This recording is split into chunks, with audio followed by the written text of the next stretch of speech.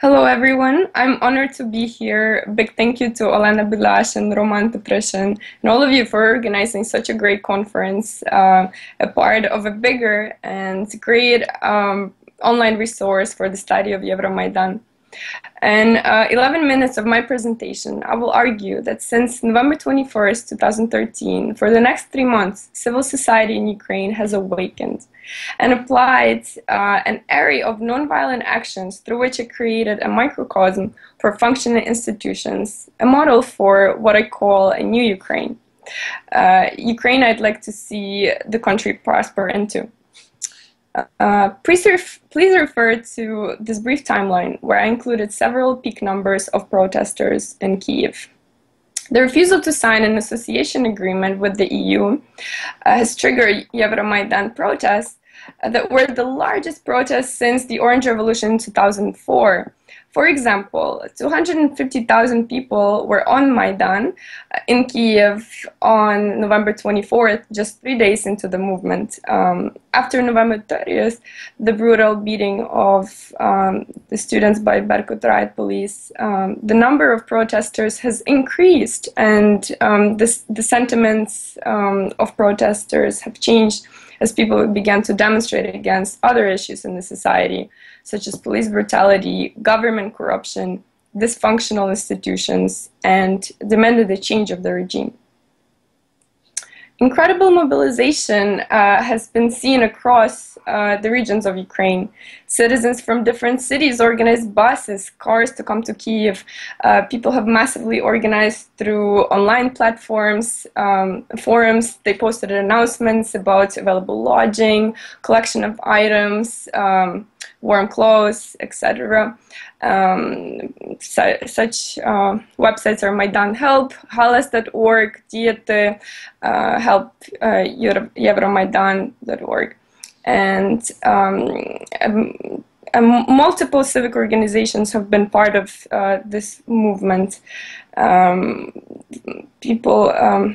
Funds for food were provided by local churches, restaurants, and everything was made possible by private donations. So a large instructional organization from multiple sources. So people provided heating, supplies, and transportation, so very organized. In contrast,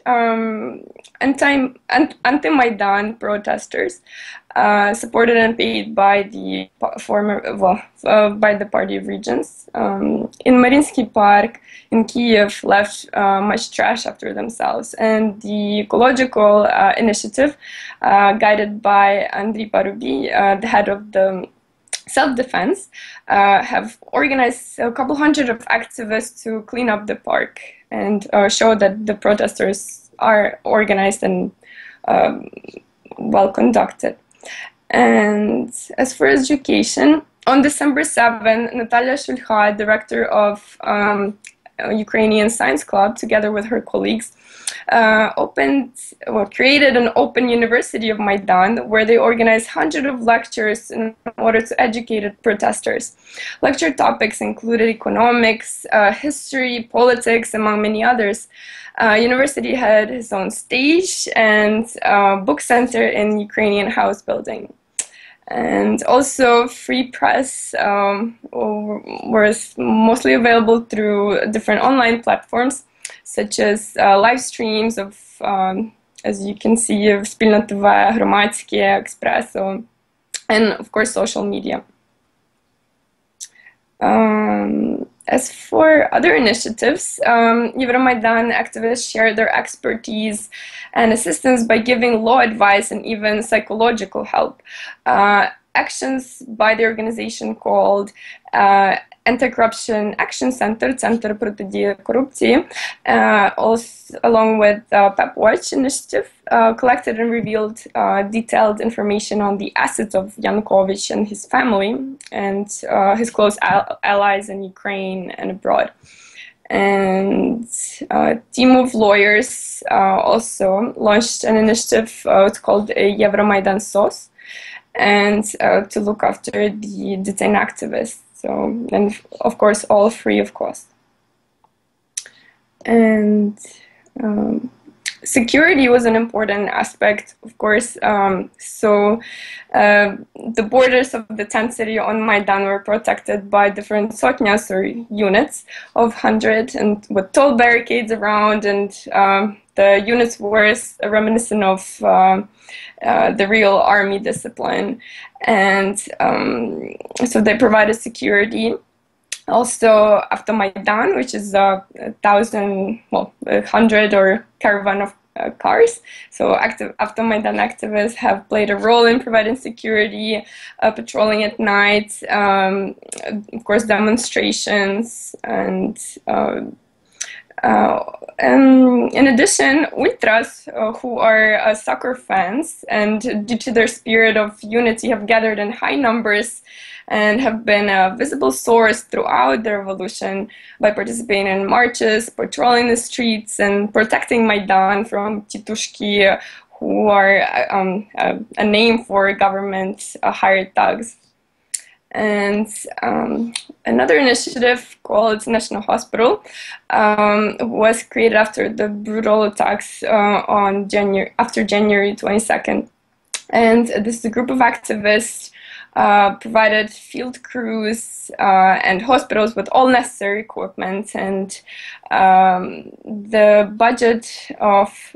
the starting budget was 100,000 hryvnias, which is $10,000, and it had 6 coordinators, but was financed by hundreds of different activists and, of course, volunteers who were helping in these as well.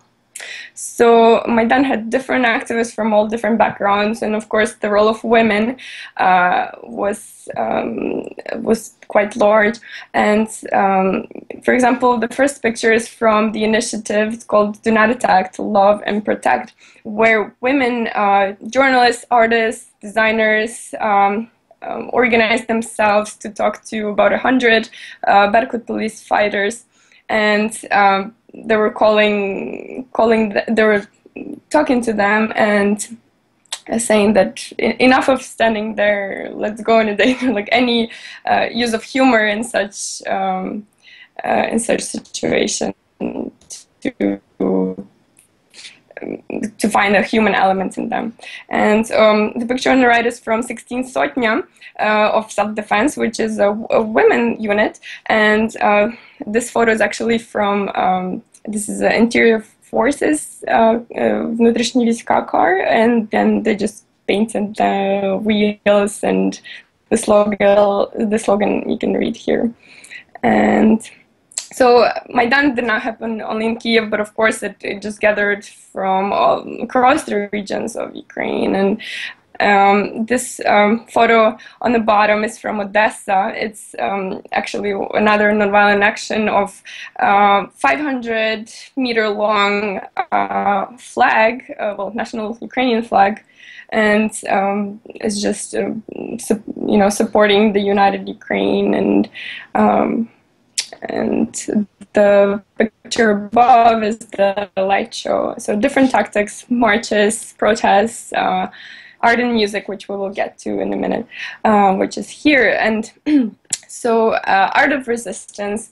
The first photo is a sculpture by a French artist. It's called The New Ukraine, and it's just like a title of my presentation. It's a woman emerging out of water, and symbolizing leaving all the past behind, and she is this pure element. And of course the Christmas tree, since this was the winter that has changed us, I'm copyrighted there. And another photo is from artist 100 or Sotnya, who decided to paint the shields of the protesters, and graffiti was another element. And music of resistance, and this piano has been very famous. On December 7, it was established in front of the unit of riot police who were protecting the president administration building, and it was painted blue and yellow to symbolize the national colors. And of course, Stage at Maidan collected many different artists who have been always performing there. But one song went viral online. It's called Vita Ciao, and it gathered over 1 million views. And yes, and so all these nonviolent actions have evolved into all these different civic groups coming together and actually implementing lobbying into the laws. Well, hopefully eventually will come into fruition. For example, the new initiative, it's called the Expert Sotnya, about more than 100 activists coming together at the moment, and they're experts in different fields.